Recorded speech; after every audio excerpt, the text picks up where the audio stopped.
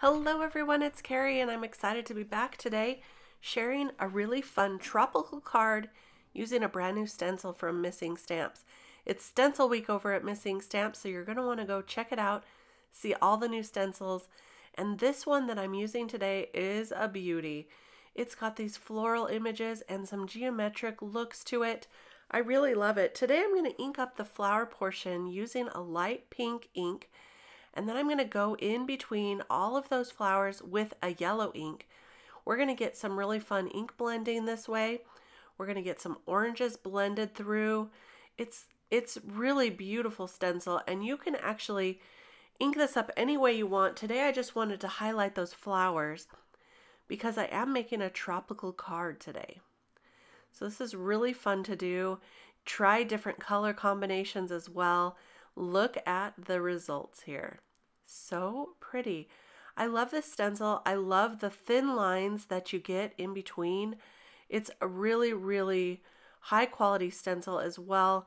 Today I'm going to be using the Pretty Birds stamp set, and I'm going to stamp out a bunch of those images. I chose to use the toucans today. There are a lot of different birds you can use. There's some parrots, there's cockatoos. This time it's the toucans for me. I also stamped out a couple of those branches and leaves and a few of the hibiscus. Now I've found that when I'm Copic coloring, it works better for me when I use some paper underneath my card panel. So I've pulled out my maker's mat here, which is a kind of like a large paper pad. And this is going to work great for Copic coloring instead of using my glass mat there. I just pulled out a bunch of light greens, kind of tropically green colors. I've got YG03 and YG00 here. I'm just going to start on some of the leaves, then I'll bring in some darker YG colors. I've got the YG05 and the YG09. I'm just going to blend these out, making some of the leaves darker than others, so we get a really fun tropical bouquet looking branch. I love these images, and they really are dramatic on a card when you color them up this way. So beautiful, so pretty. I'm just going to finish coloring up all of these leaves here using the variety of greens that I've pulled out. And then I'm going to color the hibiscus with a nice bright pink. I did stamp some extra hibiscus, but I ended up not using them on this card. I'm going to save those for a future card, which is just totally fine to have some extras here.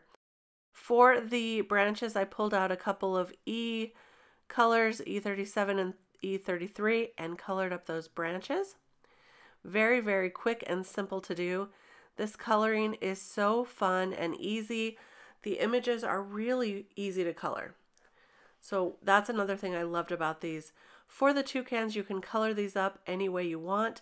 I decided I wanted their beaks to be orange and yellow today so that I can color up their bodies and their wings with lots of different colors. Toucans normally have a really bright colored beak and bright bodies with some black. The fun thing about coloring these images is you can make them any colors you want.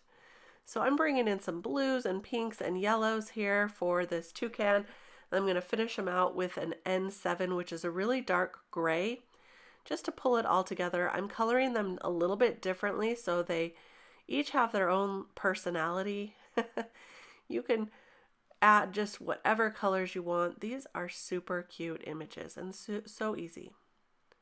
So I'll finish up that coloring there, and then I'm just going to fussy cut these out, and we're going to place them on this card panel just like this. For the branches, I'm just going to go ahead and glue them straight down. And then for the toucans themselves, I'll pop them up with some foam tape. And I just love this stenciled background. It really adds a pop of that tropical flower, floral feeling, I guess. And so look at how well these toucans just look with that background. Really, really cute. Here's where I'm popping those up with the foam tape. I did pick out a sentiment. You can see it there just kind of laying there, but I ended up stamping it on some bright pink paper and white heat embossing that. And then I will go ahead and mat that with some white paper as well.